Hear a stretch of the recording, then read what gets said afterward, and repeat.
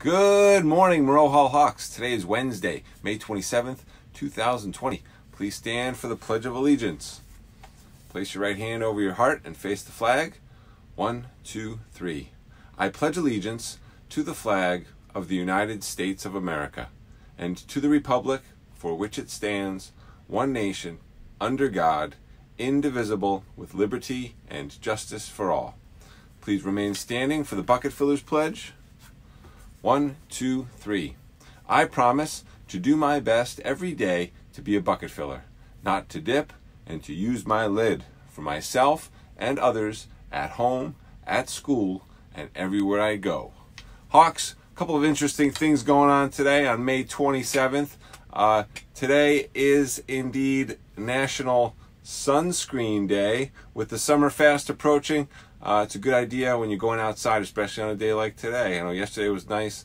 Today's going to be nice. I think tomorrow's going to be nice and sunny as well. You want to make sure you're protecting your skin.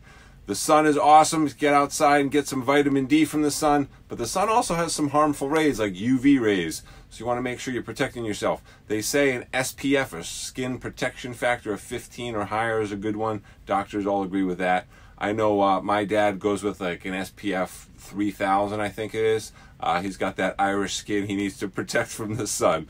Today is also National Grape Popsicle Day. And as I was reading up on National Grape Popsicle Day, I found out that it was actually, again, invented by accident, similar to Coca-Cola that time.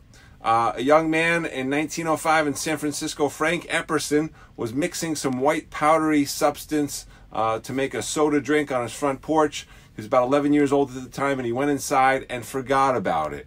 And the temperatures that night dropped below freezing, and in the morning he came out, and guess what he found? His stirring stick in his drink, and the grape drink was frozen, and the popsicle was born. It was actually called the Epsicle to begin. Later on, Frank introduced it at a fireman's ball where it was a big hit, and then he actually patented it in about 1924 and sold it at county fairs and amusement parks and things like that.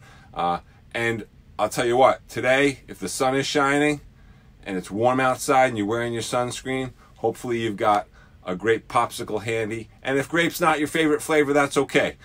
Mr. Higgins is a big fan of root beer himself, and orange as well. I'll go with a grape once in a while.